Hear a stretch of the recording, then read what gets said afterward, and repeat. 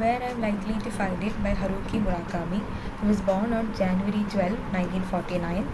He was a Japanese writer. His first novel is Here the Wind Sing, published in 1979.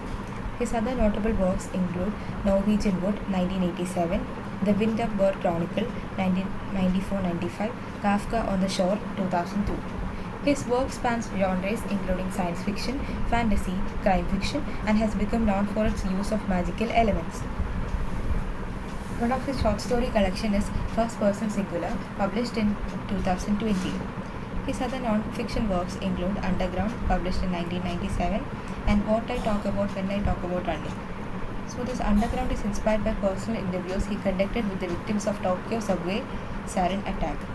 And What I Talk About When I Talk About Running is a series of personal essays about his experience as a marathon runner, and he recalls himself as a black sheep in Japanese literary world. Stephen Poole praised him as among the world's greatest living novelists. His works use first-person narrative, and his works are a mix of fantasy and reality, and he explores themes like loneliness, self-discovery, identity, culture, love, loss, spirituality, dreams, and the power of music. Characters in the short story. Husband. So the only name mentioned is husband's name is Mr. Kurumisawa, Kurumizawa, and he works in Merrill Lynch as stockbroker. He is the only son of his parents, 40 years old. His height is 5'8" and weight is 158. He loves pancakes, and he is the person missing in this short story. Second character is wife. She is 35 years old and she is determined to find her husband. She first approaches the police and then detective.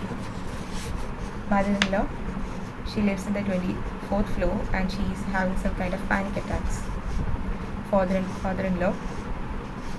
He died at the age of 68 and he was a Buddhist priest of Jodo sect, and he was the head of the temple in the Toshima ward. Detective is the person who takes this missing case, and he does his job without remuneration, and it is out of sheer passion. Another one character is runner, and this runner is using the stairs to work out. Old man is the person who is smoking and sitting in the sofa. Young girl is using that mirror because she says that it is the best mirror there in that apartment.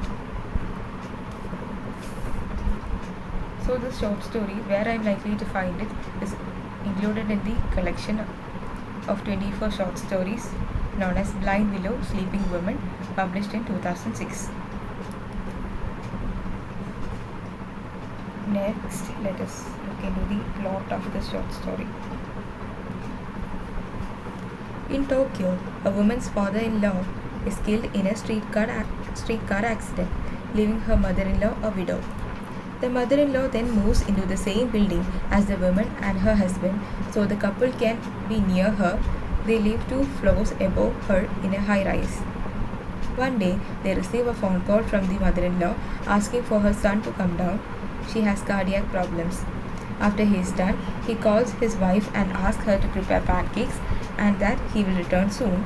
After a while, he does not come back, which causes the woman to call the police and eventually file a missing person report.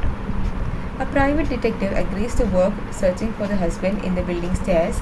The husband never uses the elevator.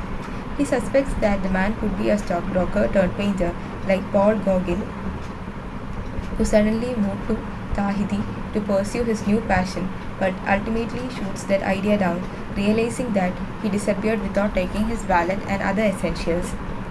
Near the beginning of this search, he meets a jogger running up the stairs who says he saw the husband using the stairs but did not know him well. Later on, he meets an elderly man who lived on the same floor as the husband and knew the man but never discussed anything meaningful with him. A few weeks later, he talks with a young girl but refrains from doing anything suspicious or mentioning that he is looking for the husband. They instead talk about donuts and he says he is looking for a dough. The woman calls 20 days after the disappearance to tell the detective that her husband has been discovered at Senlai station. The last thing he remembers is heading back to his place for pancakes with his wife. He thanks him for his efforts, and the man resolves that he will continue his search for the doe. So this short story is a kind of a complex one, and it is like searching something that's impossible to find and not knowing where to start. And the short story can also be viewed as a search for inner self of the detective. And the major themes I felt is memory loss, the loss of the memory of the husband, and escapism, escaping from the real world.